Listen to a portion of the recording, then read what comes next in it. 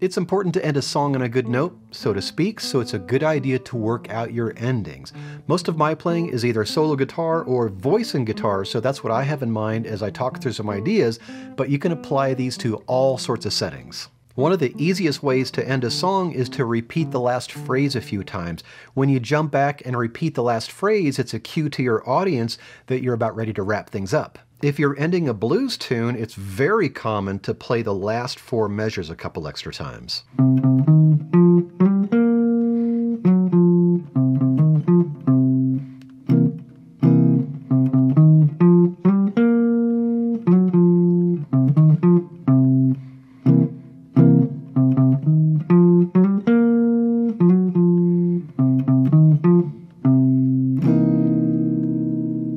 If you're playing with a singer and you want to use the last part of the song as an ending, let the lyrics be your guide. Check out the lyrics and see which phrase makes the most sense to repeat. Usually it's going to be the last 4 measures or the last 8 measures. Here's Nature Boy. When I look at these lyrics, it makes the most sense, at least to me, to repeat the last 8 measures. But when I look at the last 2 lines of My Romance, it makes more sense, at least to me, to repeat the last 4 measures. Most of the time a song ends with a singer holding out the last note, but it doesn't always have to be that way. You can end a song with an instrumental.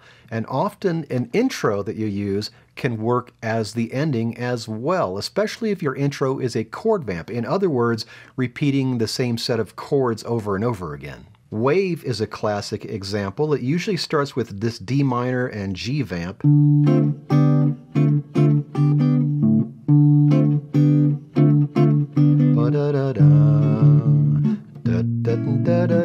And so forth. And it ends with the same vamp.